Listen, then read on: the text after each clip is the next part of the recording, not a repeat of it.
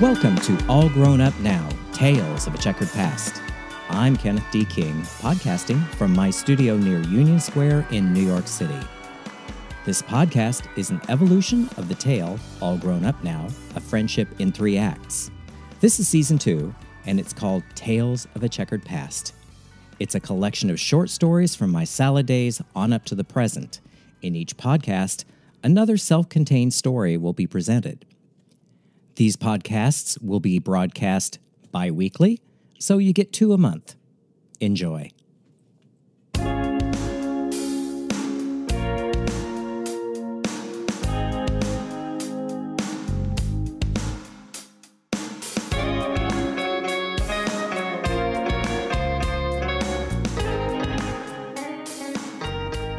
This episode of Tales of a Checkered Past is one that I call the 3-month rule. Here we go.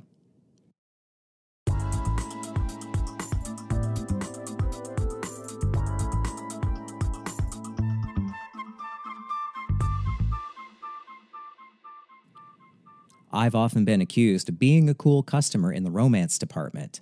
This may be because I have 5 planets in Aquarius, which makes me function more from the intellect than my emotions. That said, I'm practical where matters of the heart are concerned. I have a saying: if you hear the word love in the first 3 months, they'll be gone in 6. That's right, you heard me. I'm not a believer in love at first sight. Let me share some of my experiences to illustrate just how I came to believe this. My first steady boyfriend, when I was 22, was a guy named Brock. He lived in this very gloomy but fabulous pile of a building built in the 1920s called the Windermere on 24th and Hudson in Oklahoma City. His apartment was fabulous. 2 stories with a vaulted ceiling, very Sunset Boulevard. It was huge. There was a wrought iron banister framing the sweeping staircase railing in the hallway upstairs, and an arched cutout in the master bedroom wall that looked down onto the living room. Now, this contrasted with my very tiny and very inexpensive studio apartment in my landlady's backyard on 61st and Villa. The big room in my apartment was as wide as the length of a twin bed, and the room was as deep as 1.5 twin beds. The bathroom looked like an airplane bathroom, it was so small, and the entire place was so small I could touch the ceiling standing flat-footed. Now, Brock and I started dating right after I graduated from college. We met, we slept together on the first date, which is somewhat of a pattern for me.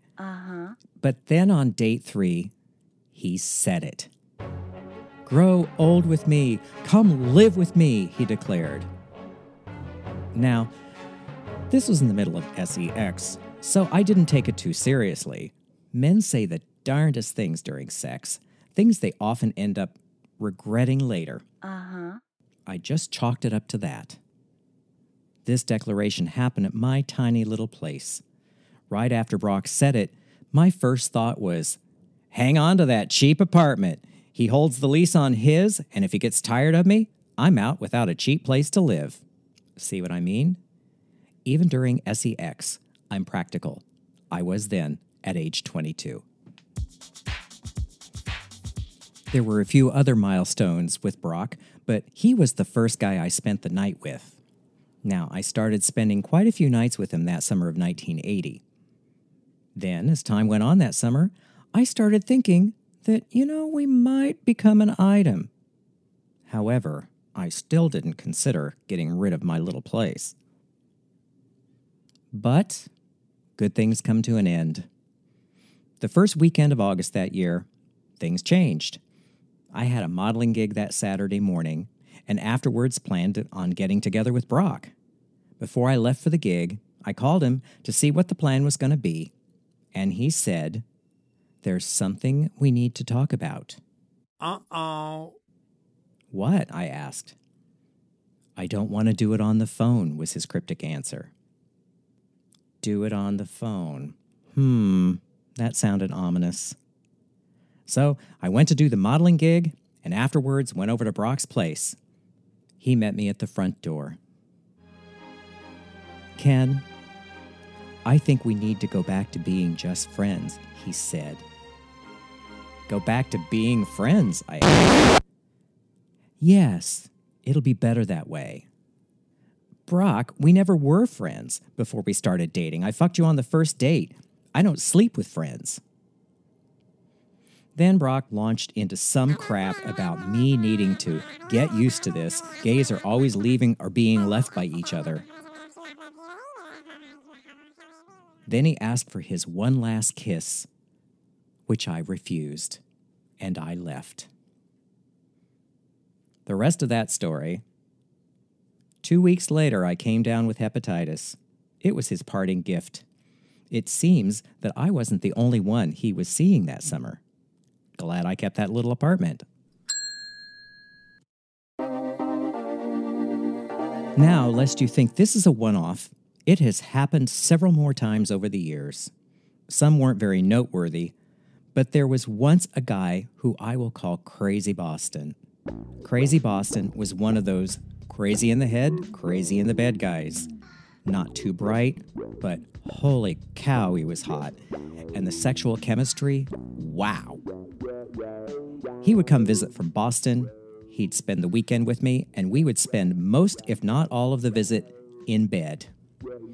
One weekend, when he came to visit, we spent the entire time fornicating in all imaginable positions, stopping only for the occasional nap or takeout food. After the weekend was over, when my friend Pearl called to see what I was up, I said, "Oh my God, doll, this place looks like a herd of elephants stampeded through." From then on, that was Pearl's euphemism for raucous sex or the possibility of it. Herding elephants. At the end of that raucous weekend, when we were in one of those Kama Sutra positions, he said it. "Ken, I love you."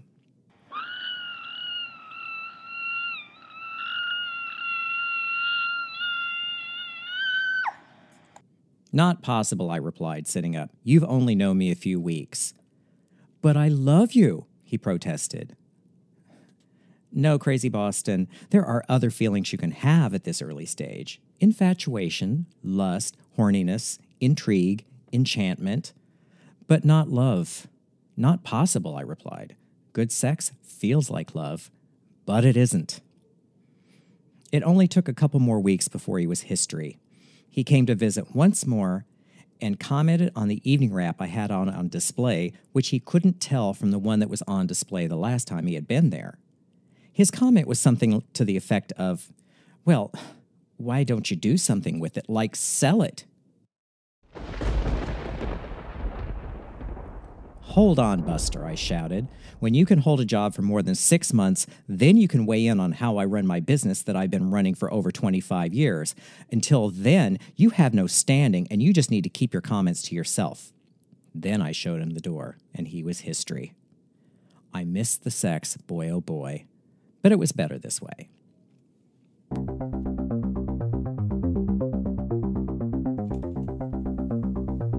And then there's the funniest situation where a guy said love in the first 3 months. I met him at a sex party. What? He was smitten, we hooked up, later we made a first date, got up to some mischief, and during the mischief, he said it. "I love you." Now this was date number 2. Too soon, I said. "You know, I have a rule. If I hear the word love in the first 3 months, they'll be gone in 6. "But I'm different," he protested. "Okay," I said, "you're different, but time will tell," I replied. "Really, I am different," he insisted. "Okay," I said, "time will tell."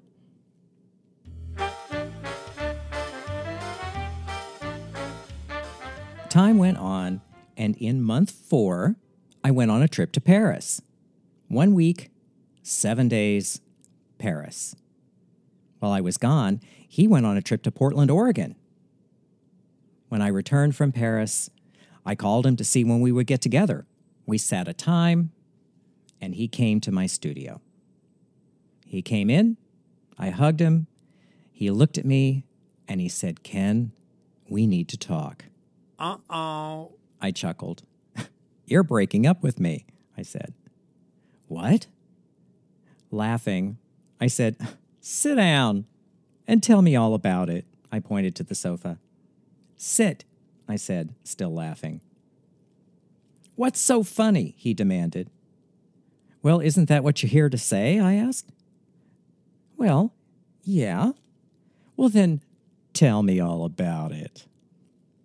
I leaned against my desk, arms crossed, stood there, and said, "I'm waiting." And this was the story. It seems, while I was in Paris for those 7 days, he had gone to Portland. He'd gone to a bar in Portland. He met this guy, fell in love, quote, unquote, married him, and moved the guy back to the Bay Area and into his house all in 7 days. "Well, you must not have really loved me," I commented. "Well, yes, I do," he insisted, "but obviously not enough." And then I laughed again. But what?" I asked. "Remember when I said that if I heard the word love in the first 3 months, they'd be gone in 6? "Yeah," he replied. "Well, you're right on schedule." Then I laughed some more. "This isn't funny. This is serious," he demanded. "I can't believe you're not upset." I just looked at him. "Sweetheart," I said, "I told you how this is going to play out.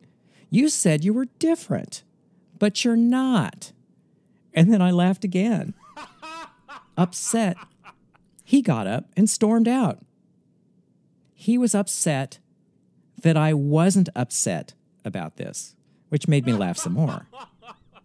So, I'll say it again. It's been my experience. But if you hear the word love in the first 3 months, they'll be gone in 6.